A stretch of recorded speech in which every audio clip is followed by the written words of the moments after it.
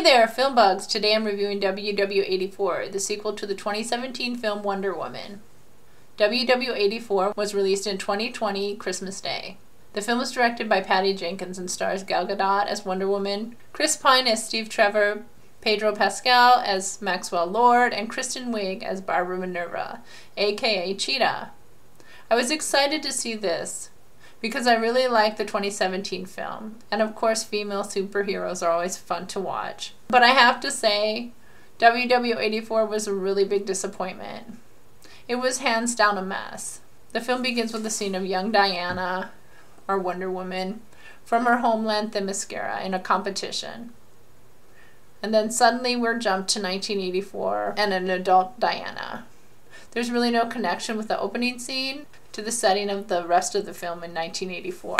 So in 1984 we see Diana working at the Smithsonian as a curator of ancient artifacts, and where she befriends a nerdy geologist co-worker, Barbara Minerva, played by Kristen Wiig. The museum houses an ancient stone later identified as a dreamstone, which obtains a Latin inscription claiming to grant the holder of the stone one wish. So while Diana and Barbara are working around the stone, their secret wishes become reality. Barbara wishes to be more like Diana, and Diana wishes for Steve, her love from this 2017 film, to be back with her. Barbara begins to transform from a shy, nerdy geologist into a strong, beautiful superhero. And Steve is brought back into Diana's life, but through someone else's body, which makes really no sense, and it's actually super weird. Then we meet Maxwell Lord, played by Pedro Pascal. Somehow Max knows the power of the Dreamstone, though we're not really told how, and he befriends Barbara to get close to the stone and ultimately steal it. He steals the stone in hopes of saving his failing business, but ultimately wishes to become the stone itself, gaining its wish-granting powers. We learn that the stone was created by the god of lies and mischief, so ultimately all of Max's wishes he's granting upon others go haywire and are false or double-sided. His power of granting wishes to everyone ultimately leads to worldwide chaos and instability. Though Diana has Steve by her side, she loses her superhero strength. Barbara turns into a villain or cheetah-like creature, aiding Max in his mission. In order for the whole world to return to normal, everyone has to renounce their wish. Diana confronts Cheetah and Max to put an end to the wishes, and is victorious in getting others to renounce their wishes.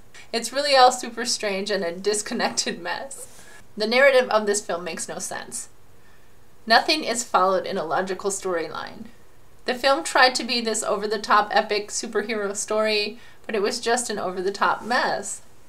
I liked Gal Gadot as Diana and Chris Pine as Steve Trevor, but the villains Maxwell Lord and Cheetah just didn't really work.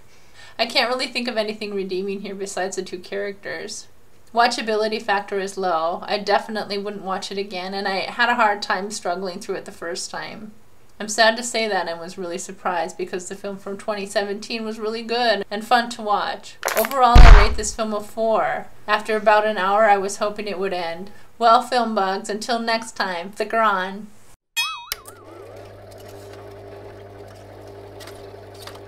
Take 2. Hey there, film bugs! Today I'm reviewing the WW84.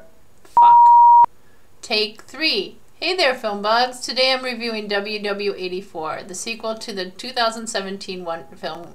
Take 4. Hey there, film bugs! Today I'm reviewing WW84, the sequel to the 2017 film Wonder Woman. WW84 was released. Take 2. WW84 was released in 2020, Christmas Day. The film is directed by Patty Jenkins and stars Gal Gadot.